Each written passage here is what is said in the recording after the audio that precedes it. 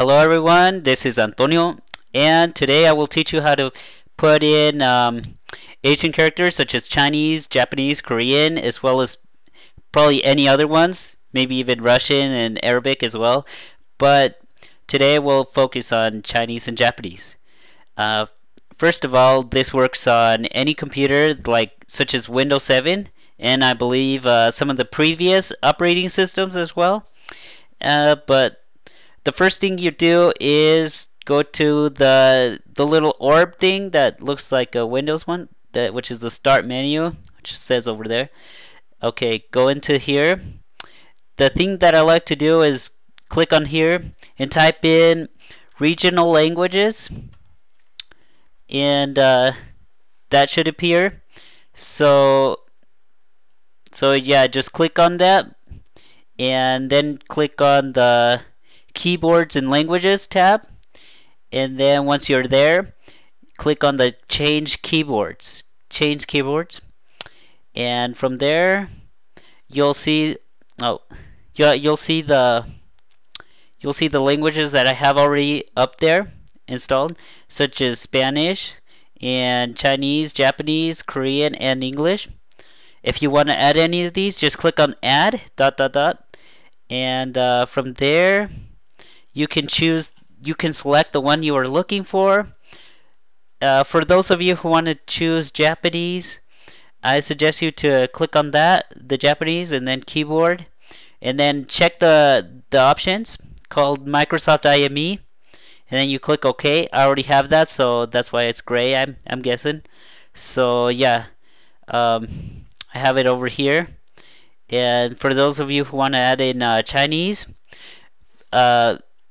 pretty much what I did is went to Chinese PRC, which stands for People's Republic of China, and here you select the Microsoft Pinyin ABC input style, which just select that, and yeah, and as well for the Korean, you do the same thing as you did for the Japanese. You go and find Korean. Yeah, there we go, Korean. And then select the Microsoft IME, and then click OK, just like in the previous other ones. And then once you're ready to go, just click on Apply or OK, and it'll have it on your settings. Now let's give this a try. Let's go on Google, and I don't know, let's input some text. Let's see. So let's see. Every time you want to type in some kanji into every time you want to type in some kanji into anything, really, just click on the hiragana button, and then type in as you would in romaji. Like for example, Nihongo would be like ni, and then ho, ho, and n for n, and then go for just type in go, and then type in spacebar, and you should get this. Yeah, and then yeah, that pretty much works in any web page. Let's see. As you can see, they also have for the hiragana as well. Yeah, for some reason, sometimes it acts kind of weird. Oh, there we go. You can also type in katakana, half width and full width. I'm not an expert on that, so I just put in the full width. And for example, any letter you type in like A, it types in the katakana A. If you type in ru, it types it RU. It types in the katakana RU. And then, like for example, ba would just be BA TO, just the same as in hiragana. Right here I spelled arubaito.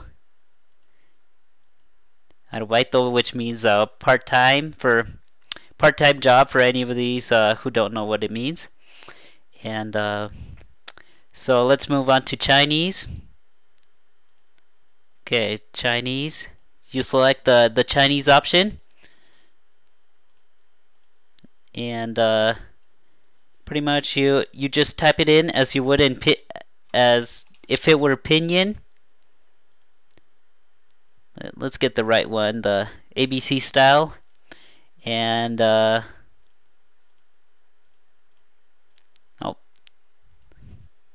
and then type it in as you would in pinyin. Oh yeah, you have to put it in, make it look like it's this one, okay? Okay, now type in ni hao, which means hello. Ni hao ma, which means hello, how are you? You know, you type it in just as you would romaji, or as you would pinyin. And now as for Korean, Korean is kind of a little bit more complicated in my opinion. Let's before we do this, let's look at a chart. Hold on.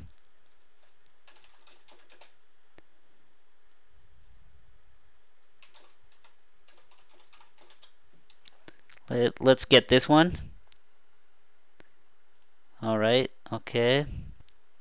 Now let's get this one. Let's go to Google now. And select Korean. And select Microsoft IAB. And just type in some Korean word you know. Like, for example, let me see. On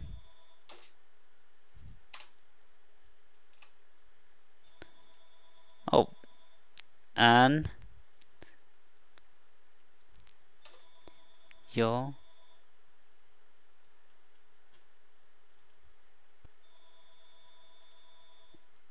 see.